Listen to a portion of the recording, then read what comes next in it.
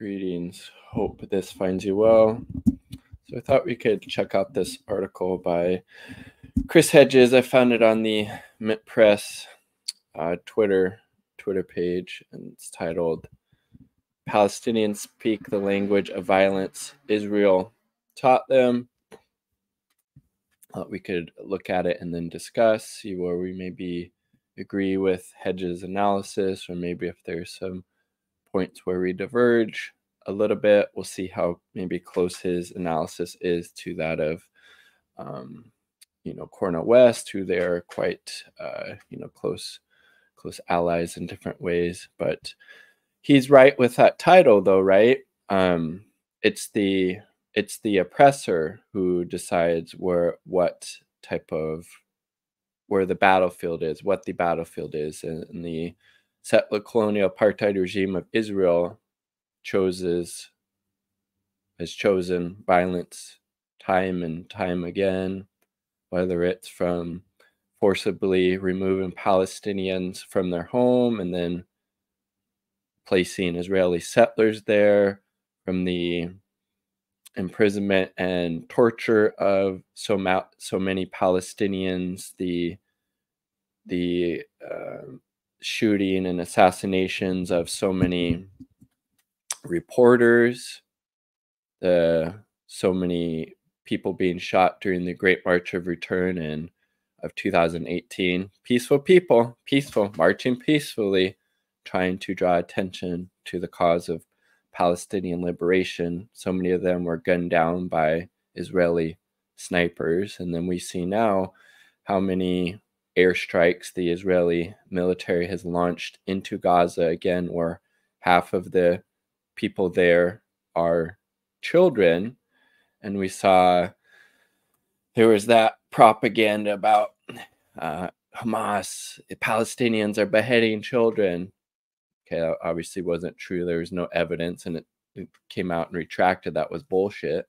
But who is murdering, who's killing the children? It's the apartheid regime side, right? So the Palestinians, when they resist the occupation, when they resist the apartheid settler colonial regime with violence, they're responding in what they were taught from Israel. So let's check out the article without any further ado. Palestinians speak the language of violence Israel taught them. I feel like it's harder to read this way with this black background with white text, but maybe that's just me. Indiscriminate shooting of Israelis by Hamas and other Palestinian resistance orders of kidnapping civilians, a barrage of rockets in Israel, drone attacks on a variety of targets, from tanks to machine gun nests, in the familiar language of the Israeli occupier.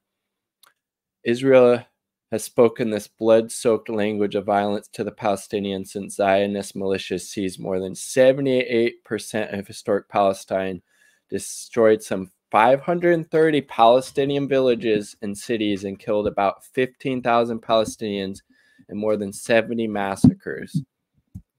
Some 750,000 Palestinians were ethnically cleansed between 1947 and 1949 to create the State of Israel in 1948. Almost 1 million people. Israel's response to these armed incursions would be a genocidal assault on Gaza. He's right. We already see that happening. They talked about they've already cut off water, food, electricity to Gaza, a concentration camp already. Half the population is children. It's genocidal assault, as he says. Israel killed dozens of Palestinians for every Israeli killed. Hundreds of Palestinians already died in Israeli assaults since the operation of Al-Aqsa flood on Saturday morning, which left 700 Israelis dead. Prime Minister war criminal Netanyahu warned Palestinians in Gaza on Sunday to leave now. And when they were trying to leave through the border with Egypt, it was being bombed by Israel. Israel is going to turn all Hamas hiding places into rubble, which again, just saying we're going to commit war crimes and bomb, these civilian infrastructure indiscriminately. But where are Palestinians in Gaza supposed to go? And Israel and Egypt blockade the land borders. There's no exit by air or sea, which are controlled by Israel. The collective retribution against innocents, it's a war crime. It's a familiar tactic employed by colonial rulers. Israel is a settler colonial state. You just went through how it was violently created through death and dispossession and violence and terror. We used it against Native Americans and later in the Philippines and Vietnam. The Germans used it against the Herero and Nakwa in Namibia, British in Kenya and Malaya.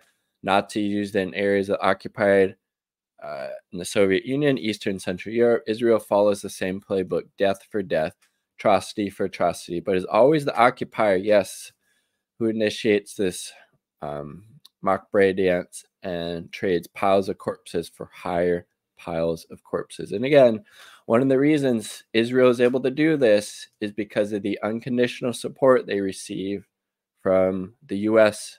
empire, another settler colonial regime, right? $4 billion in aid, military aid the U.S. gives them every year. They're sending over aircraft carriers now. Biden is unconditionally supporting this genocide being perpetrated by Israel against the Palestinians. This is not to defend the war. Again, I'm not a big fan of that. It is not to rejoice in the attacks. I've seen enough violence in the Israeli-occupied territories where I covered the conflict for 7 years to loathe violence. Nobody likes violence, but they're resisting. Like they've tried it for a long time in very many different peaceful ways. And you're gonna get gunned down no matter what, right? But this is the familiar, I think, denouement. I think he should have said denouncement, right? Regimes implanted, maybe I'm wrong, implanted and maintained by violence and gender violence, the Haitian War of Liberation, the Mau Mau in Kenya, the ANC in South Africa. These uprisings do not always exceed. They follow some familiar patterns. Palestinians, like all colonized people, have a right to armed resistance under international law. So they have it under international law, but just morally and ethically speaking, somebody comes and kicks you out of your home, tries to take your land, you would want to stand up and fight back against that, and you're allowed to do that. See, this is where the dead babies are. It's on the Palestinian side. Look at, and how would this not turn, how would this radicalizes people, having to bury your little fucking baby in the ground, right? Because of what the apartheid regime has done, right? That's gonna, just the resistance is not gonna stop no matter how much Israel bombs them, no matter how much the US, these other Western powers support this genocidal regime. The resistance is not going to stop. From the river to the sea, Palestine will be free.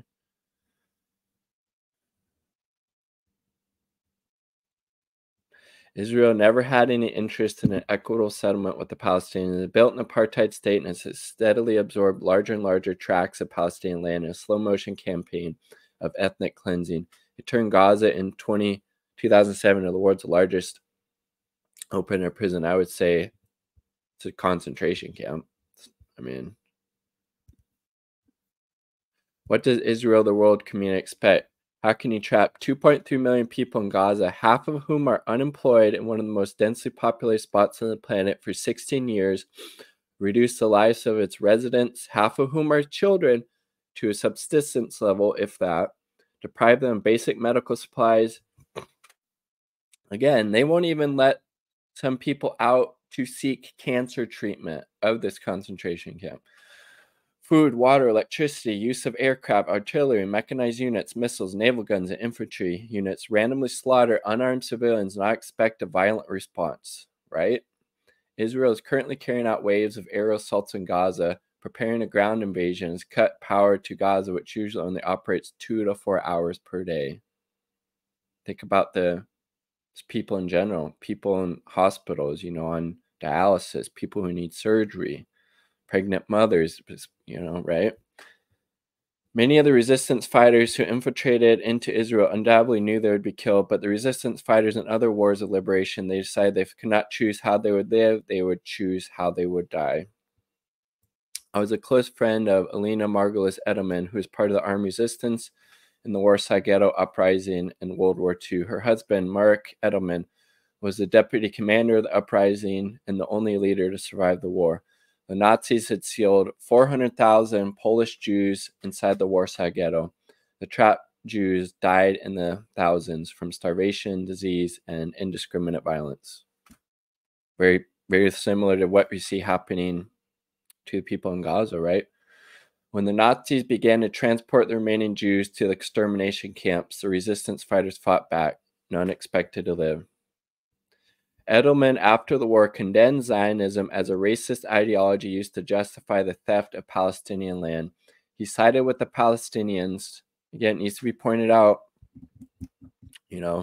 Zionism is not Judaism. There's a whole lot of Jewish people out there who do not support Zionism, who are calling out the atrocities being committed by the Israeli settler regime, right? Supported their armed resistance and met frequently with Palestinian leaders. He thundered against Israel's appropriation of the Holocaust to justify its repression of the Palestinian people. While Israel dined out of the mythology of the ghetto uprising, it treated its only surviving leader of the uprising, who refused to leave Poland, as a pariah. Edelman understood that the lesson of the Holocaust and the ghetto uprising was not that Jews are morally superior or eternal victims.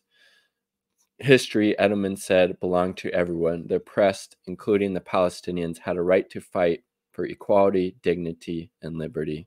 Look at that. That's Gaza.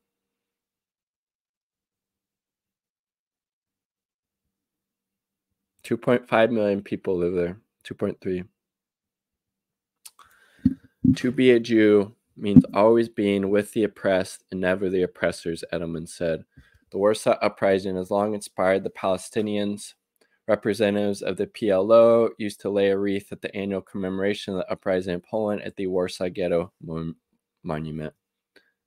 The violence the colonizer expends to subdue the occupied, the more it transforms itself into a monster.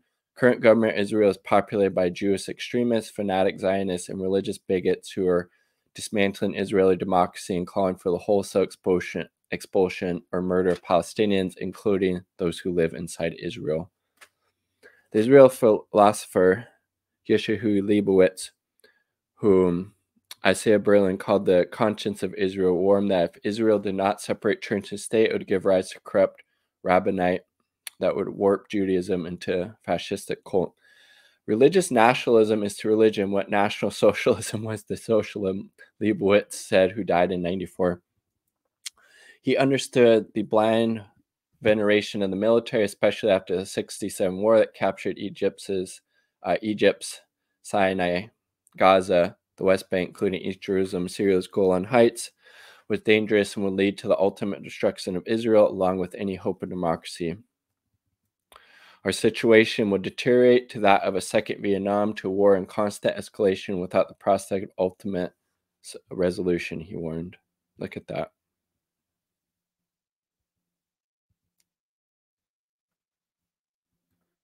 Brought to you in support and with U.S. taxpayer dollars. He foresaw that the Arabs would be the working people and the Jews, the administrators, inspectors, officials, and police, mainly secret police, a state ruling a hostile population of 1.5 to 2 million foreigners would necessarily become a secret police state, with all that implies for education, free speech, democratic institution. Corruption characteristic of every colonial regime would also prevail in the state of Israel. We see that very clearly now. He's very prescient in that. Administration would have to suppress Arab insurgency on one hand and acquire Arab Quislings on the other. Is that like Quislings? Is that like snitches? There's a good reason to fear that the Israel Defense Force, which has been until now a People's Army, would, as a result of being transformed into an army of occupation, degenerate, and its commanders would become military governors who resemble their colleagues in other nations.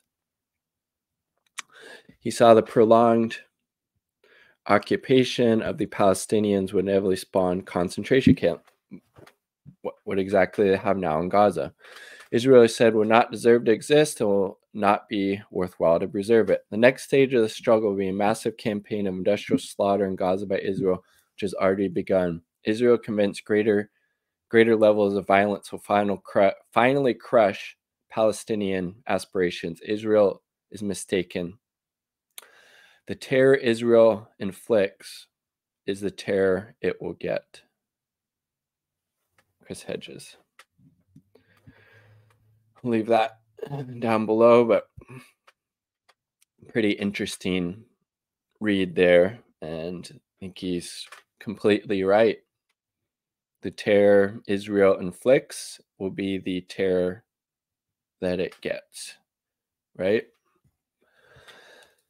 All solidarity with the Palestinian people as they continue their struggle for liberation, that continue their freedom struggle against this brutal settler colonial apartheid regime. From the river to the sea, Palestine will